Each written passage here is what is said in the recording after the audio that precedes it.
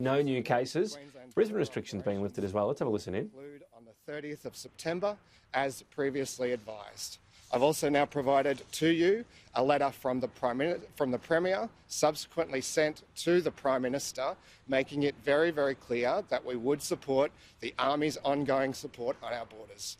This is yet another example of a federal government minister being sent out by the Prime Minister to attack our government in the local media here in Queensland, being caught out lying.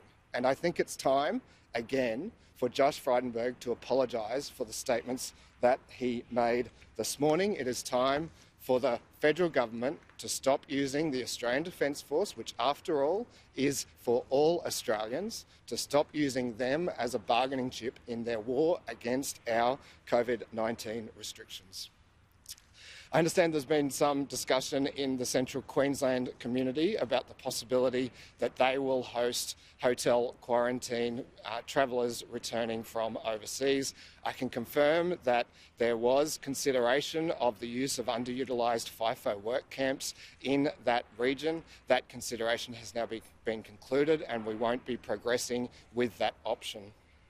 I'd also like to, if you'll indulge me just for a moment, acknowledge that Queensland and particularly Queensland Labor lost a giant overnight. Peter Simpson was a legend and a friend, and we are all grieving, and our thoughts are with Penny and his family and the wider ETU family. Thank you.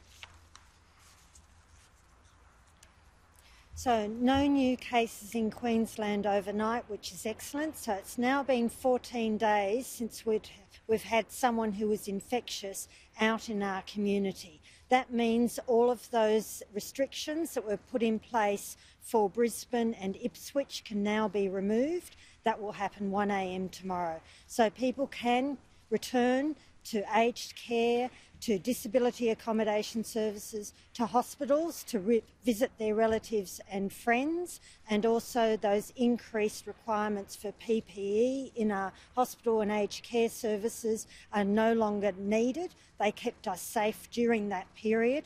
Plus, people can increase the gathering size back to 30 as exists for the rest of the state.